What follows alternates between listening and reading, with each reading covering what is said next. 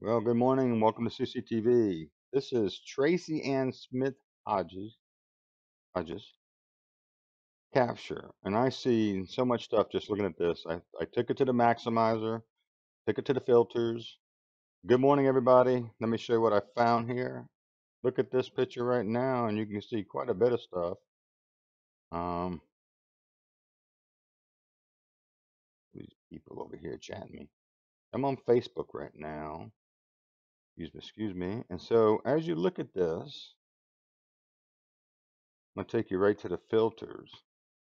I maximized this and I filtered it. I just want to bring it out a little bit more with you guys involved. So here we go. This has been maximized like 300%. First thing I want to point out before you look around too much, all kinds of strange activity right there. Okay. And you could imagine this has been maximized, I think, two or 300 times. I think 260%, something like that, which is about 200 or 300 times larger. Notice also the cloud structure underneath the dark blue. I didn't put none of that in there. I just did my dehazing. You also have some activity over here, which looks like debris. See what I'm saying?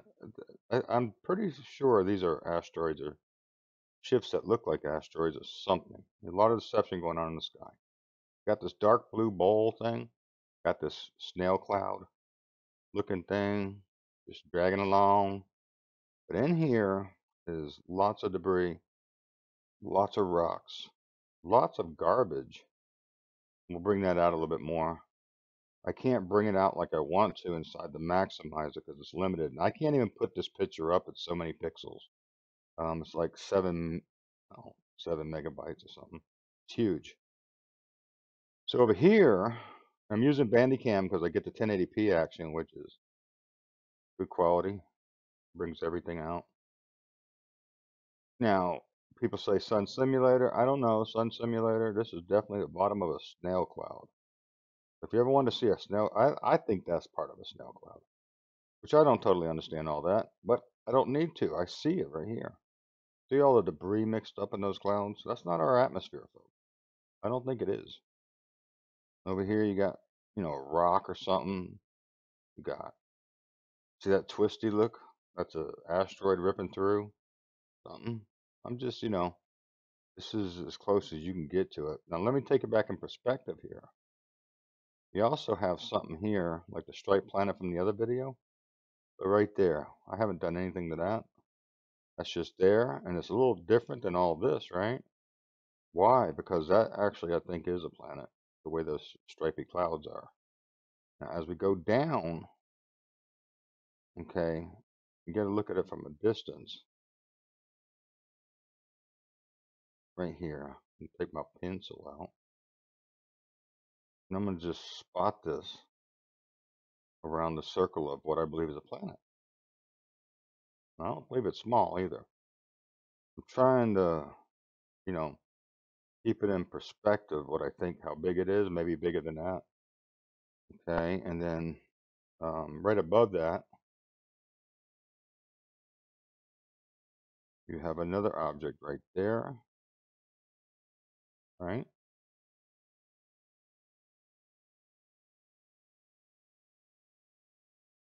As you can see, you got that object right there.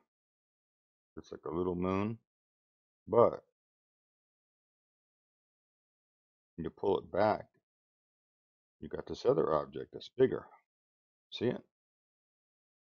Okay, so let's see what we could do with our filter now that we're out of the maximizer. I did some filtering on it, but I want to see if I can clear it up even more. I'm gonna bring down the exposure just a little bit. See how that planet's coming out down here?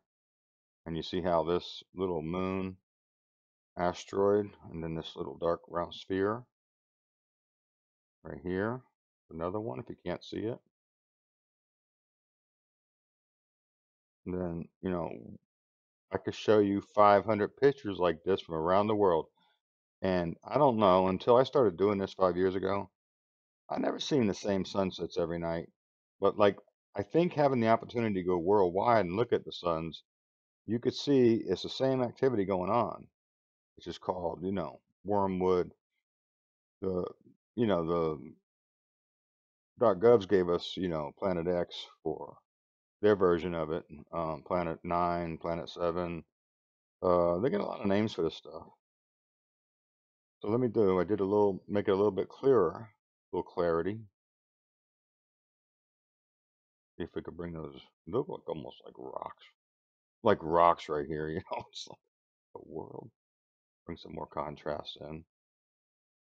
See, as I do stuff, that planet comes out more and more. Not just the cloud, guys. I've seen it too much. It's way out there in the background. Now, what I like to do is bring a lot of black in it. Watch this.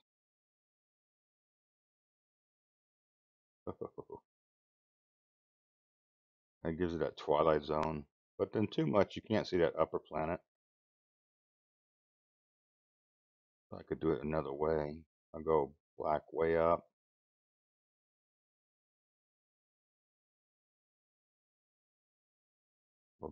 And I brought the shadow way up. So now I'll bring the black down. Watch this. Just bring that top planet right out. Like fire in the sky, right? So there you go. That was my quick current review today.